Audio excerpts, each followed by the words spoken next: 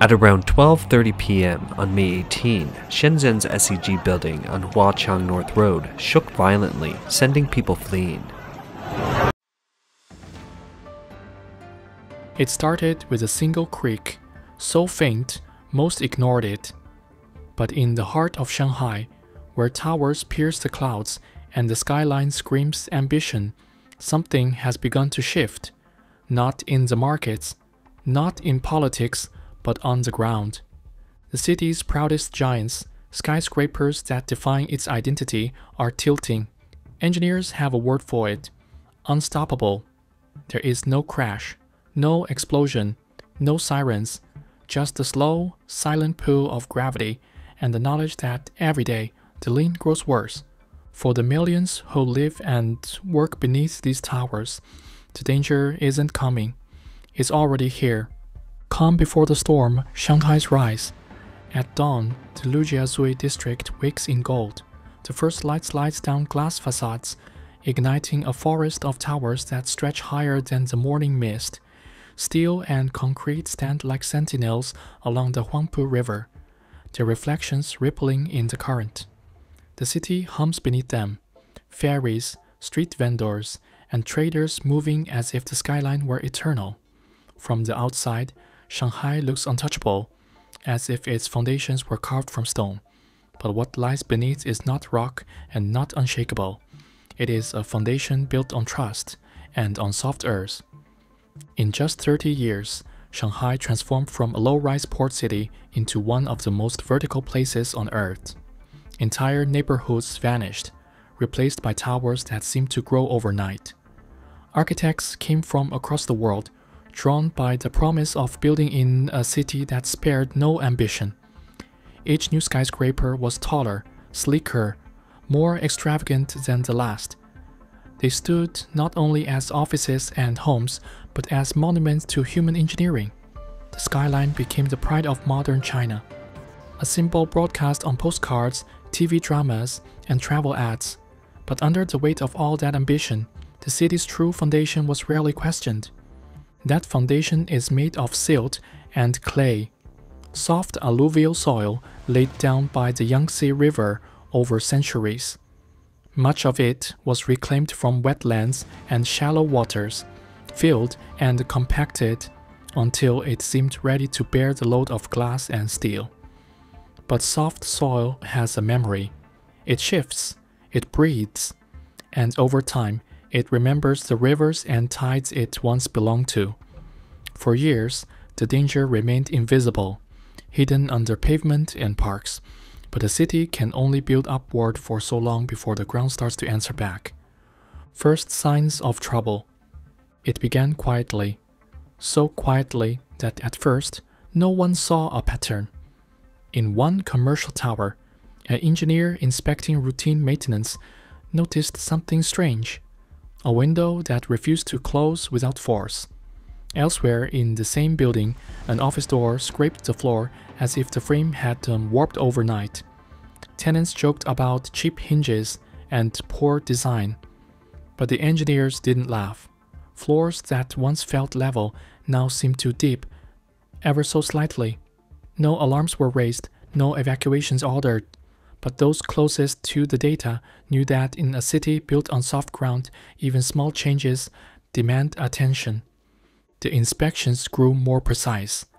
Laser surveys were brought in, their beams slicing across the lobbies and corridors in invisible lines. What they found was unsettling: a lean measurable in millimeters and growing. Over weeks, those millimeters became centimeters. In the world of skyscraper engineering, that shift might as well be a red flare in the night sky. Water left on a desk would roll slowly toward one side. Elevators, once smooth, began to misalign with their doors by the tiniest fraction, a difference you could see if you looked closely. These were not random quirks. They were the early language of a building in motion. When the reports landed on official desks, the response was swift but calculated. City representatives reassured the public that the situation was within normal settlement limits. the kind of statement designed to sound technical and harmless. Engineers were told to keep monitoring, to collect more data. Meanwhile, those living and working inside the buildings were left in the dark, unaware that the structures they trusted every day had already begun their slow, silent shift. The danger wasn't loud. It was patient, and patience in this case was a warning. The tilt becomes visible. It didn't take long before the numbers on engineers' reports turned into something the human eye could catch. In one tower, laser readings showed the building had shifted nearly 8 centimeters from vertical. A deviation small enough to miss at a glance, but large enough to worry anyone who understood structural physics. Residents began to notice it in daily life. A glass left on a countertop would drift, inching toward the edge. Cabinet doors swung open on their own. Even walking across certain hallways felt subtly different, like stepping across a slope in a place that should be perfectly flat. The quiet murmurs of engineers had become something impossible to ignore. People started to leave, quietly, without drawing attention. Some families packed up in the middle of the night, loading cars and moving in with relatives. Office tenants arranged for relocation, citing renovations instead of risk, to avoid scaring clients. But outside, on the streets below, the curiosity was harder to hide. Clusters of onlookers stood with phones raised, capturing slow pans of the skyline. They pointed out the slight angle, arguing whether it was real or just a trick of perspective. The footage began appearing online, drawing millions of views. On the 21st floor of one residential tower, an elderly couple sat beside a crooked window frame. The steel warped just enough to show daylight through a seam. Neighbors urged them to leave, warning that the building wasn't safe. But the couple refused. "This is all we have," the man said, his voice steady but tired. Decades of life were tied to this apartment. Their wedding photos on the wall, the old armchair by the window, the balcony where they'd watched the city change. Leaving for them felt like losing more than a home, and so they stayed, while outside, the skyline they once trusted continued its quiet, irreversible shift. The signs of an unstoppable lean. The roots of this crisis lie deep beneath Shanghai's glittering surface. Much of the city's high-rise district sits on soft delta soil, silt and clay layered over centuries by the Yangtze River.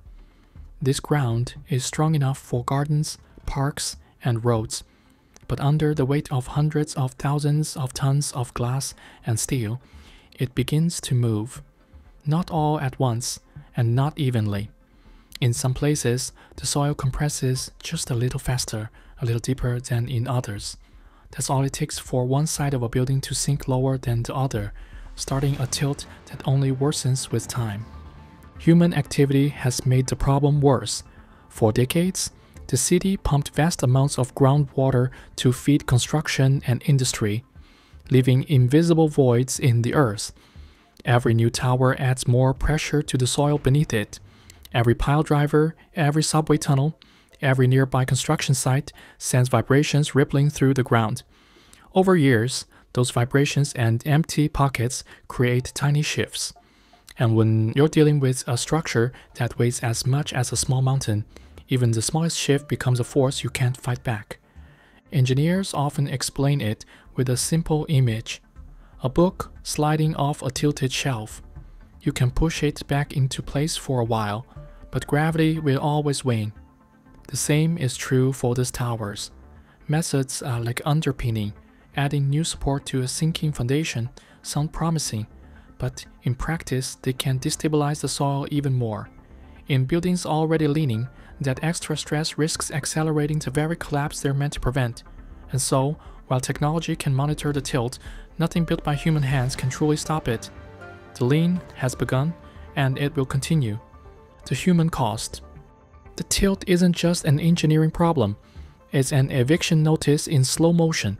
Families who once thought they had secured a lifetime home now find themselves crammed into temporary rentals, their possessions reduced to what could be carried in a single truck. Years of mortgage payments now feel like wasted effort, as property values plummet far below what anyone paid. For retirees, it's worse. Their homes were their pensions, the equity their safety net, now shredded by a creeping lien they can't control. Some cry in front of cameras, others refuse to speak, ashamed that their forever apartment has turned into a cautionary tale. The loss isn't just financial, it's a loss of place, of certainty, of the belief that walls would stand and floors would stay level. The damage spreads beyond the apartments themselves, bleeding into the streets below. Small businesses that once thrived on steady pedestrian traffic are folding one by one, their doors locked, windows dusty. Cafes that used to hum with lunchtime chatter now sit empty, chairs stacked like a signal of defeat. Shopkeepers talk about how regular customers stopped coming the moment the media began calling the building unsafe. It doesn't matter that the shops aren't inside the tower. Danger casts a long shadow. And when the foot traffic disappears, so does the livelihood of those who depend on it. Some of the images are almost too surreal to believe. In one evacuated flat, children chase a ball that rolls, without being touched, to one corner of the tilted room, their giggles masking the danger beneath their feet. In another, a shopkeeper traces a new crack running jaggedly across his ceiling, each day marking where it's lengthened. For them, the lien is not an abstract concept. It's a daily reminder that safety is slipping away. The slow-motion disaster is no longer something happening to a building. It's something happening to people, one home, one business, one life at a time. Government response and distrust. Officials step up to microphones, armed with prepared statements and calm smiles. The situation is under control, they insist. We have implemented continuous monitoring and taken precautionary measures. On paper, those measures sound reassuring. Networks of sensors now line the tower's base, feeding real-time data to city engineers.